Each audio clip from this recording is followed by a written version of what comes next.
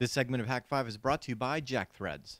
You know what time it is, Shannon? It's time to check port 110. It's time to make fun of Darren because he's been drinking. No, I haven't. This is lemon tea. Until somebody smells it. Okay, let's get to the emails, thank you. All right. Paul W. writes, love the show, but I'm worried for you. In episode 1011, Darren had a sweet Yagi 16 dBi antenna hooked up to his trusty 1000 milliwatt Realtek 8187 Wi-Fi adapter. This is a clear violation of FCC Part 15 regulations, which are 30 dBm plus 16 dBi equals 14 dBm EIRP, much greater than the 36 dBm EIRP limit. More frighteningly, this is significantly over the OET 65 bulletin limits for human safety. I'm not worried for Darren's safety, but please don't point this stuff at Paul the camera guy. We like him. We do? I like him too. Yeah? What is he talking about? Hang on, let me actually see if I can focus this right at...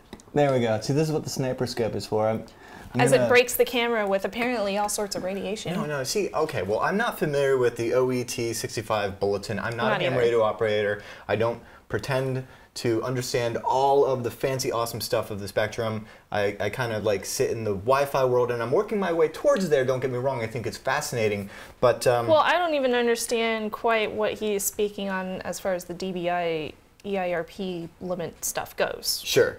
So EIRP is the equivalent isotropically radiated power, and it's basically a way to measure how much practical power is coming out of the device. It's usually rated in decibels, and it's just a way so that I can know, like, you know, this antenna at 30 milliwatts is that. Oh, so that's 5 dBi. Well, this is, There's this a larger is a 5 one that dBi can be antenna. 9, and this one is 16? Yep. Okay.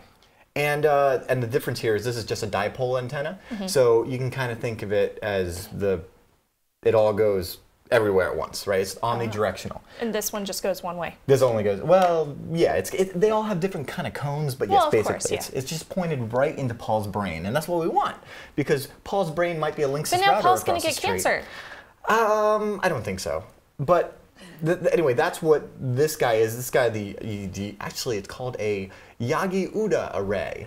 Uda. Oh yeah, because the two guys, right? Yeah, the first. So it was invented in 1926 by a help me out here. Shintaro Uda.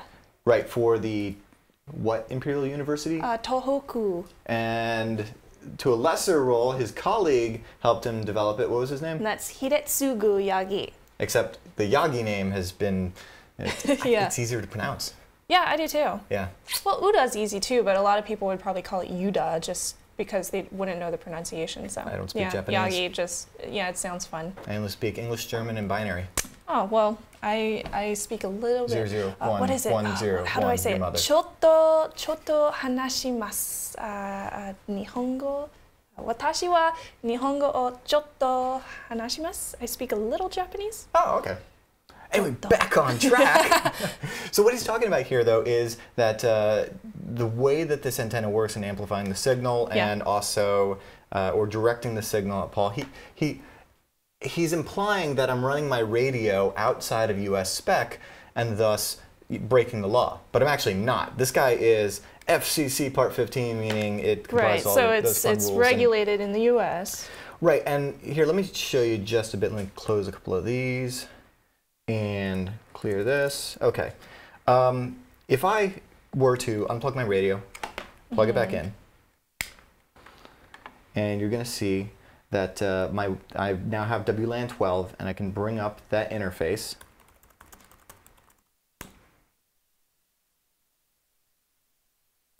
And I can IW config WLAN 12, and you can see now that my TX power is 27 dBm. What that translates to is, as you guys know, 500 milliwatts, which is the legal limit in the United States. Okay. And one of the reasons why this particular 8187 is pretty popular is because, well, I mean, like a lot of radios, it can, depending on your operating system, go, let's say, go higher. Out of spec.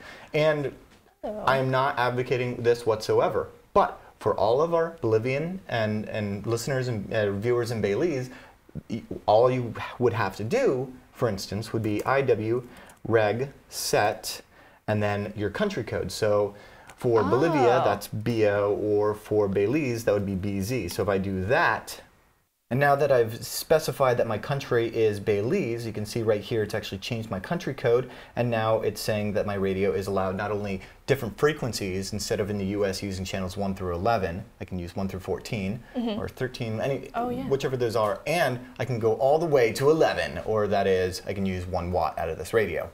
But you can't do that in the United States because the FCC prohibits it. Right. That's why I don't do that. Oh, okay. So that's why we're not radiating Paul's brain. Okay, so we're still in the legal limits, even though you can go outside of it. Well, if you really wanted to. If you were in Bolivia or Belize, you could totally do this. Okay. Yeah, so just fly there and do it. You know? Yeah, just go over there and do it. Yeah. But hey, thanks for sending that in, because it really got me on a tangent, learning about like EIRP and a whole bunch of fun radio stuff that I need to get more into, because I love that stuff. It's totally it's all hacking. Yeah. Really, it is. All right, cool. Well, stay tuned. That's it for the emails this week, but we'll be right back for this week's Technoless photo and the trivia after a quick break. If you love alternative apparel brands like Kid Robot, Hurley, and Stussy, but you hate wasting cash, get this. You could score these premium brands at up to 80% off every day at Jack Threads, the invite-only shopping club for guys. They're serving up street, skate, and surfwear brands at brain-melting prices.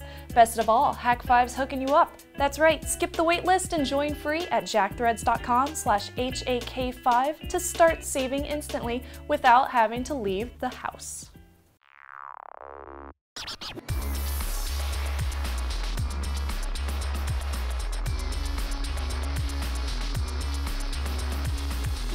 Time for my favorite part of the episode, the Technoless photo of the week. And speaking of photos, something really weird happened last weekend at my birthday party. I was hanging out with this chick, Jen, who's pretty much grown up here in California, and I'm from Missouri, but we both had pictures of our relatives, her cousin and my sister, both around 20, 21 years old, with their friends, and it was the same exact picture, just 2 different groups of girls, and they were all going like this. All of them. It was the weirdest thing. Like, their heads were all cocked the same way, and they all had their like hips poked out the same way, and like their legs in the same fashion as if they were models or something. All 20 years old or 21 years old, completely different areas in the United States, same age group. And even their clothing was almost exactly the same. It was the weirdest thing ever, and I was like, whoa. Are you trying to say that Valley Girls are like carbon copies? You know, I think so. I honestly do. 3 girls, each from the same area. All of them. It was the craziest thing. They could have been twins. Yeah. So weird. I don't know. So tune into the show notes at hak5.org to find their Facebook and MySpace URLs, of course. MySpace, of course, yes. I know, right? Oh my God. Likewise. It was the weirdest thing. Nothing to do with Hak5, but I thought it was awesome. You know, how there's like on Twilight Zone. It's so like everything now has like red eye removal. Yeah. Why do we not have duck face removal? Tell me this, people. Oh, that's another thing. My sister, all the time. Yeah. How about the Technoless photo of the week? Please. Oh, sorry. No, I was too busy like in my own little world for MySpace. Make the thing happen. Okay, fine. This Technoless photo is from Kevin. He built this awesomely cute little robot, and it's holding a little Hak5 sticker. Oh. It's so cute. He even sent in a little video. I don't know if we have time to play it, but if the video is cool. The video you gotta check out the video. You can send in your own photos over to feedback@hak5.org. Or if you want to top that video, I'm just going to say, you know. Now, I'm looking forward to the trivia because I think I know the answer to both of these. You think you do? I think I do. Okay. Last week's trivia question was, this framing element takes up 9.6 microseconds for 10 megabit, 960 nanoseconds for 100 megabits, 96 nanoseconds for a gigabit, and a mere 9.6 nanoseconds for 10 gigabit Ethernet transmissions. What is it called? It's the interframe gap.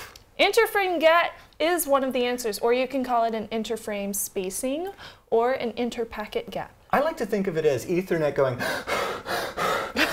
okay, here's another packet. Oh, that's sad. Yeah. All right, so this week's question is, what movie was based off of the Philip K. Dick novel that took place in the year 2019? Answer over at hak5.org/trivia for a chance to win some swag. It wasn't The Fifth Element, was it? Yeah, anyway, let's find out. Email Or not email. I am go to not giving any kind of trivia. clues at all. All right, and also while you're there, remember to subscribe to all of us on social networks and all the other fun places. Hak5.org/follow is where you can find all the fun places to get technos all delivered to you. And that is also where you can find the RSS feeds, YouTube, and download links for the show itself. You can also get all your favorite Hak5 goodies over at hakshop.com, like our Wi-Fi Pineapple version 3 and the Yagi Antenna, of course. And the Alpha AWUS0368. Yes, I almost picked up the Pogoplug. No. No, you can't get that at the Hack Where Shop. did the Alpha go? Yeah, Oh, but you can't get the awesome purse organizer that I use for all of my development kits. Darren has a purse organizer. That's just, you can get that over at Totes, which sounds like it would be a company in Oakland, but I don't think it is. That's for Darren's purse. Yeah, it's for my, His hack bag. His merce. Hack bag. It's your I hack need like merce. a hack bandolier is what I want. Whatever. Dude, All that right, would be so you can also find our hack tips on Fridays over at hak5.org, and you can follow us on Twitter, Google+, Facebook, get all the up-to-date news and Hak5 happenings. Yeah, and then you can tune in every week so that you can hear us say, I'm Darren Kitchen. I'm Shannon Morse. Remember to trust your technolost. I'm gonna go eat some leftover turkey. I'm gonna drink the rest of this bourbon.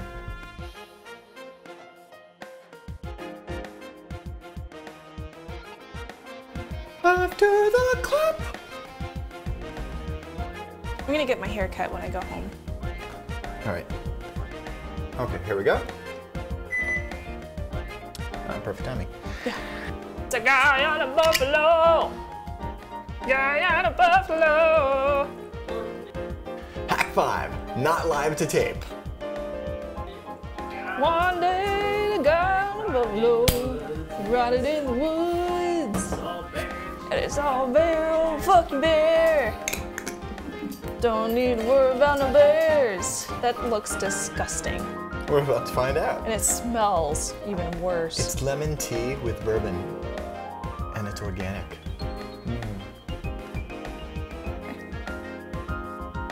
What are you doing, Darren? Just playing with D-Monkey. You know what time it is. It's time to check port 110. Port 10 and all that delicious. Sorry, let's try that again. Hello, welcome. Oh, shit. We're in the C block. Duck face. Alright, this is Nibble!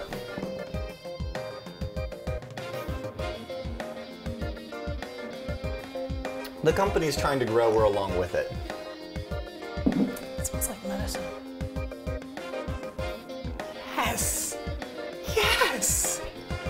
Dude, you gotta try this, it's so good. No, Alright. I'm such a hipster. And that's it, done. And now every single second it's gonna say that SCPI isn't found because that was the wrong thing and I typed it wrong. So I'm just gonna have to apt-get SCPI and see what it is, or redo the segment correctly. Say, if you need to monitor your CPU temperature, I can you could. I'll be there.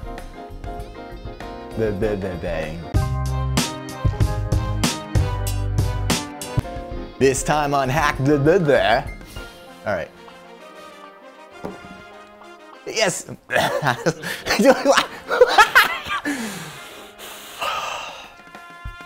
You need some bourbon. Yeah, no, I just need some bourbon for this nibble.